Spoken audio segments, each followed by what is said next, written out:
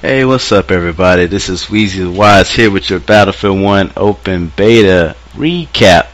I apologize for the delay in getting this video out, but wanted to make sure I had my thoughts in order. The beta ended roughly a week ago, and they gave us a week to try out some things on the Sinai Desert, which the map for me it was okay, but I tend to not like those wide open maps without a lot of means for transportation, which they do provide some with tanks, horses, and the choo-choo train of death, but the choo-choo train of death was mainly tied up for most of my games and didn't really seem to have an impact on the final game too much either way. So let's focus on the bad.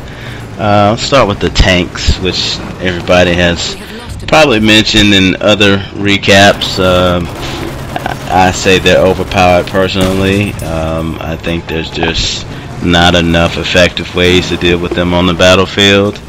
But you know, to each his own. I mean, it's great when you can ride in them, but anything that's self-healing and especially the light ones. I mean, the heavy ones are a little slower, so you can catch up to them and put some damage on them. But the light ones, they move way too easily, and they can really just pick you apart from distance and get out of harm's way, heal themselves, can take on anything. I mean, it's just not advantageous to take on a light tank. I mean, whoever gets it first pretty much won the beta round, so not good there. As far as melee attacks go, I like that there's some more emphasis on them now. There's definitely some brutal melee animations in the game, but the bayonet charge was not fun for me. It missed way more than I would have liked it to, or it activated when I didn't want it to activate. I just wanted to do a regular melee, and I was charging around the room looking like an idiot and just got myself killed because of that mechanic. So you should definitely separate the two, or make it so that you don't trigger it so easily. The medic and support classes were almost useless for me in this beta. I had a hard time finding people to revive. I mean, people just usually get killed and spawn right back before you can even get to them, or they don't ever call for help, or you know, it's just hard to see who's on your team that's dead and need reviving, and who's the enemy. It was just not very smooth there.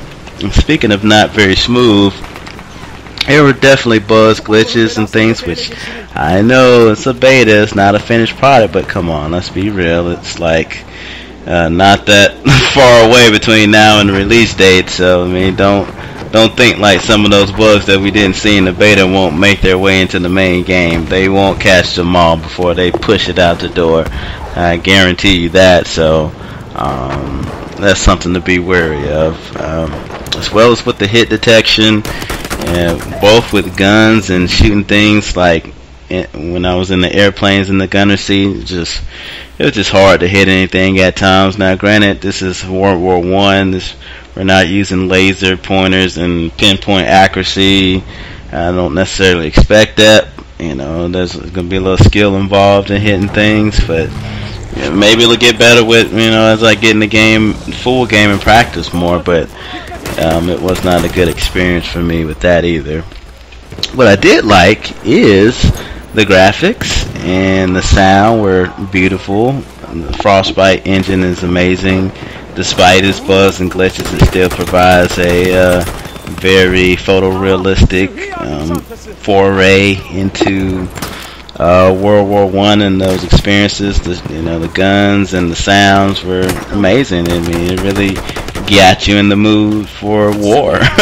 if that's a positive thing. I don't know if that is, but you know, there's definitely some improved squad functionality. You know, there's not a lot of functional squad leaders out there from, you know, playing in random games that I've played, but when I'm the squad leader, I do my job. I call out orders and I try to get my people together with rods and ammunition, and health, etc., etc. So I like the fact that they do reward that type of play, even if your squad doesn't even make it to the objective. If it just gets captured by the team in general, you still get points just for calling out objectives. So I don't know why people would miss out on free points, but there's horses. Yeah, people have said good things about the horses. I mean, I like riding them. They're fun. They make cool noises, cool animations.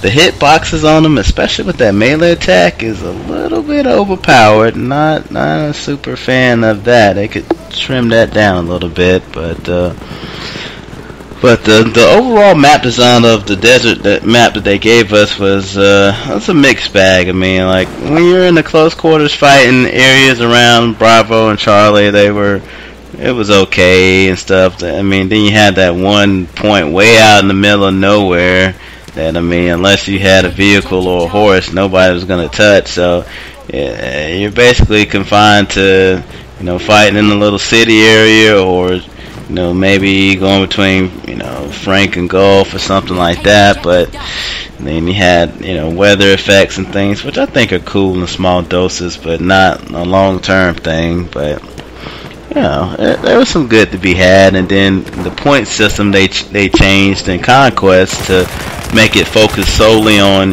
holding the points, which sounds good in theory. You think that would push more people to push more objectives hard. Some people say it did. I didn't notice that. I mean, I had just as many campers and snipers doing nothing, and air guys and stuff that stayed in the air all game. I mean, they were getting kills and stuff, I'm sure, but were they really affecting what was going on the ground? Not in the way that I could tell. I mean, if they were supposed to be taking out tanks and stuff, it didn't happen nearly enough, because it felt like that the assault people were on their own to handle tanks, basically one-on-one. Sometimes you'd get help, but I just always felt outmanned in that type of situation. So kind of wish they would bring the old point system back, or have an option to turn that on. So using up planes and tanks and getting kills and death counts towards the ticket bleed, and I think that just balances it out the best way still, and would make people think twice about just getting themselves killed over and over again, or trying to get revives and trying to stay alive, or like the planes trying to help out with the tanks and stuff, so that your infantry isn't getting wiped out on the battlefield by these OP tanks and stuff like that. So but I mean, I think this is a game that I'm a little leery about. You had the Battlefield 4 catastrophe of about a year where the game was nearly unplayable for a while, and I hope that Battlefield 1 comes out in a lot better state.